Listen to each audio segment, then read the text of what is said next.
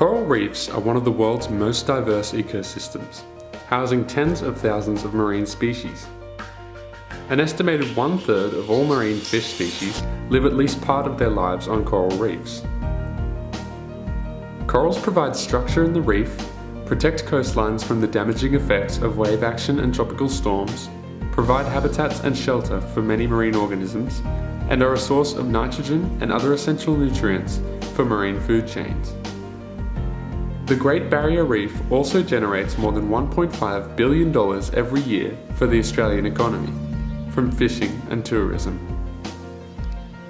In recent years, coral reefs have been subjected to a variety of stresses, including destructive fishing practices, overfishing, careless tourism, pollution, and sedimentation.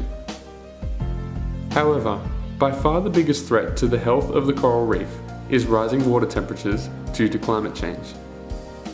Coral bleaching is a response usually attributed to prolonged exposure to high water temperature. Many types of coral have a special symbiotic relationship with a marine algae called zooxanthellae that lives inside a coral's tissue. These algae are the cause of a coral's bright colour and are very efficient food producers that provide up to 90% of the energy corals require to grow and reproduce. Coral bleaching occurs when the relationship between the coral and its host zooxanthellae breaks down. Without the zooxanthellae, the tissue of the coral animal appears transparent and the coral's bright white skeleton is revealed. Corals begin to starve once they bleach. While some corals are able to feed themselves, most corals struggle to survive without their zooxanthellae. If conditions return to normal, corals can regain their zooxanthellae, return to their normal colour, and survive.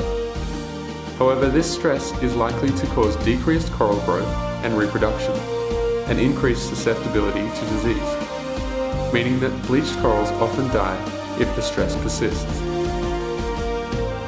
Coral reefs that have high rates of coral death following bleaching can take many years or even decades to recover. Mass bleaching is a modern phenomenon in which large areas of the reef are bleached due to exposure to warmer than normal conditions. The first mass bleaching event in the Western Pacific Ocean was not recorded until 1979. Since then, there have been 8 recorded mass bleaching events, each time increasing in severity, until the most recent event in 2016, which killed an estimated 35% of corals along the northern and central sections of the Great Barrier Reef. These events have all occurred while global temperatures have risen by just 1 degree Celsius above the pre-industrial period. With global ocean temperatures on the rise, it is predicted that these mass bleaching events will only increase in frequency and severity in the coming decades. Such bleaching events may be the final nail in the coffin for already stressed coral reefs and reef ecosystems. So what can we do to protect our coral reefs? With more and more stress being put on the reef every day, research has never been so important.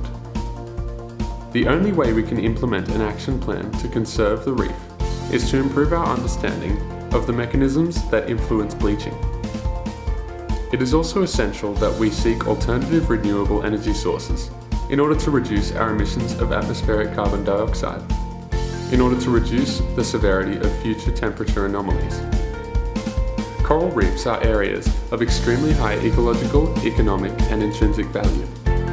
So research is extremely important so we can put together a plan to protect them.